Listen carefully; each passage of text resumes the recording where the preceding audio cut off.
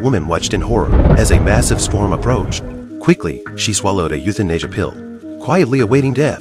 The storm carried a deadly toxin. Anyone who breathed it in would bleed from every orifice and die. The government distributed euthanasia pills for free, allowing everyone to take them before the storm hit, to avoid a painful death from poisoning. But the little boy refused to take his, because he didn't want a pill to decide his life or death. His parents pleaded with him to take the pill. Upset, he ran away from home. He found a car with its lights on by the roadside. Curious, he went to check. Found a family of 3 who had taken their lives with the pills.